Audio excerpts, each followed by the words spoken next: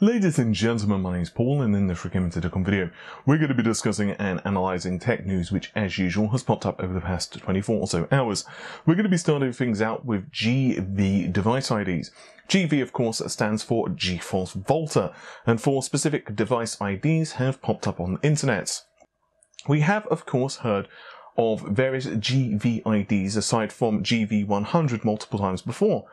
Perhaps one of the biggest examples of this was from the application HW Info. So let's quickly go through the device IDs that Laptop to Video to Go has listed.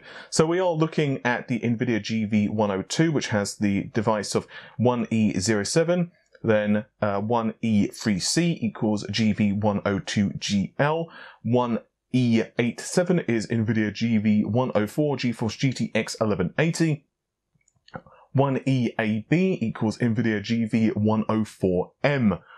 Now we can immediately make a couple of predictions right there. GV102 is most likely GV100, but just has some concessions. So most likely we're looking at lower number of CUDA cores, probably lower number of tensor cores, and Bob's your uncle. The GL one is, well, probably going to be Quadro based. The 1180 one, well, I'm pretty sure you know what that one is, and so on and so on. So there is a great deal of predictability if we look at this list. These rumours have not popped up from an official channel. Instead, what the website Laptop to Video to Go have done is simply go from the rumours that have already been circulating and post them, and then people are taking this as like some type of official leak or whatever, and obviously the internets are starting to do their thing and run wild with it. So we are left with some questions. First of all, is Turing even going to be the name of the architecture? One of the reasons we said yes, it definitely is because Nvidia pretty much celebrated his life on Twitter, and it gave us a good insight to say, hey, well, maybe they're dropping some hints there here.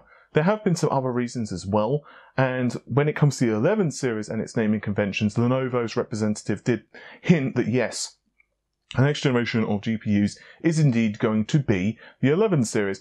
Unfortunately, that's not necessarily confirmation.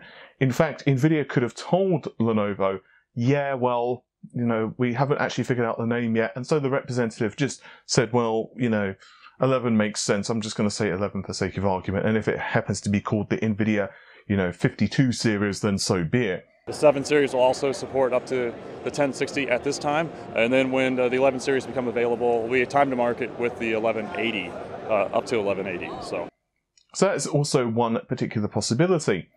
When it comes to the GPUs, almost certainly we're going to be looking at some changes compared to the variants that we're seeing for the server market for HPC. We're going to obviously be seeing fewer tensor cores. We're going to be looking at floating point performance for, let's say, double precision cut down and so on and so on. And almost certainly HBM2 is not going to be a thing. We're going to see GDDR6 with between 256 and 384 bits of memory bandwidth, depending on possibly the part and pricing and so on and so on. But there are a lot of conflicting pieces of information now with these GPUs, and honestly, it's getting to the point where it's actually getting rather confusing. Personally speaking, I don't think we're going to be seeing a Pascal refresh. That was one rumour that seemed to be going on and on and on and on, but I don't think that's going to be the case. I personally think that it is going to be some variant of Volta. However, to me, the question is, what are the differences? It's possible that Nvidia just internally are calling the variants of Volta that have, let's say, the tensor cores cut and double precision cut and whatever other changes, they are simply going to call those GPUs Turing. But essentially, the GPUs act and feel and very much are Volta, just with those cuts. That could be one of the ways to go, but ultimately no one really knows for certain right now.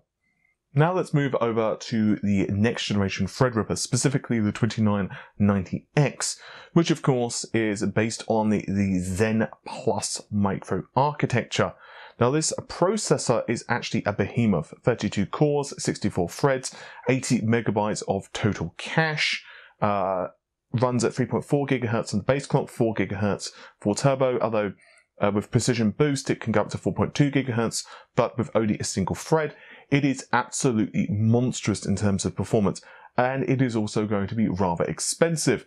The website Canada Computers is having this processor available for pre-order at $2,400 US, which is, well, bloody expensive, as that works out to about $1,800 US, which is considerably more expensive than what the 1950X debuted at. But you have to take into consideration a couple of things. First of all, the clock speed increase, but also the sheer amount of cores. 32 cores, 64 threads.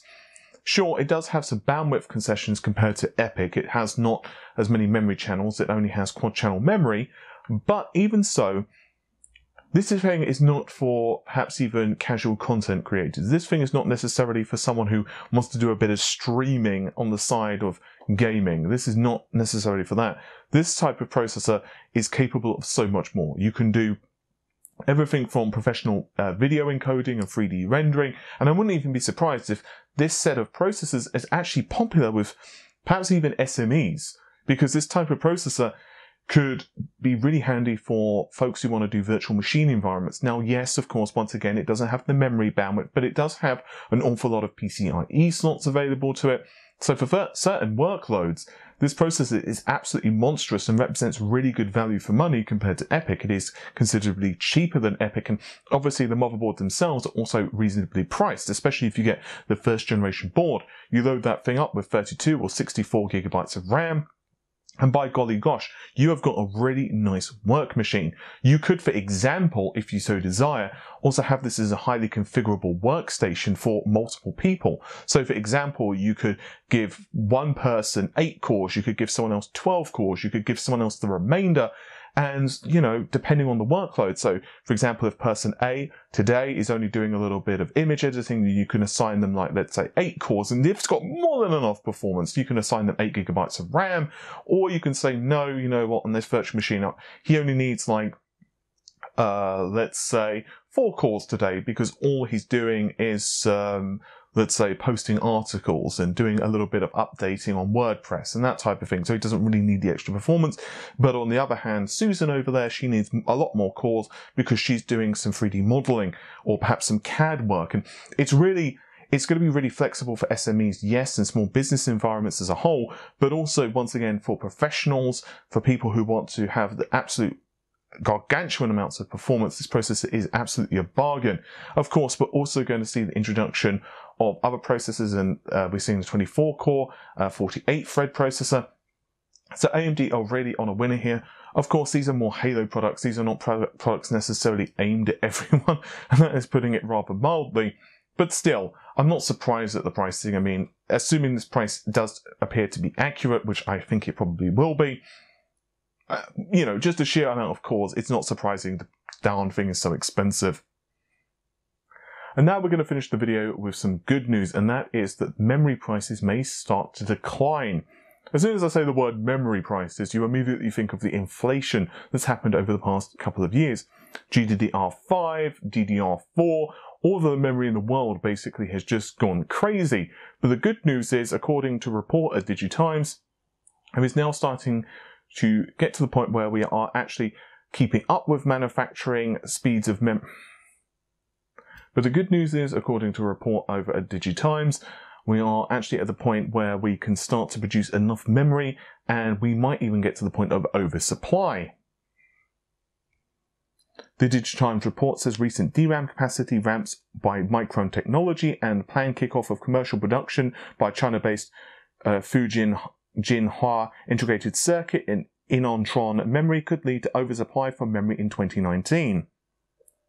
This of course means that companies like SK Hynix and Samsung will also most likely need to lower their pricing to keep in step with this.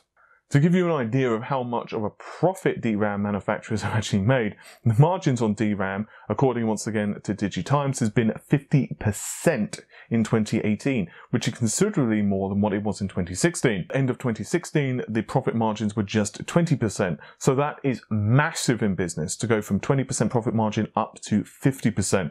So obviously this is really good news for us as consumers. Hopefully, this will mean that the GPU prices will not be too inflated when Nvidia releases the next generation of cards, because well, it means that they won't have to worry so much about supply and demand. With all of that said, hopefully you have enjoyed the video. Normal stuff, like, share, comment and subscribe, and I'll see you soon. Take care. Bye for now.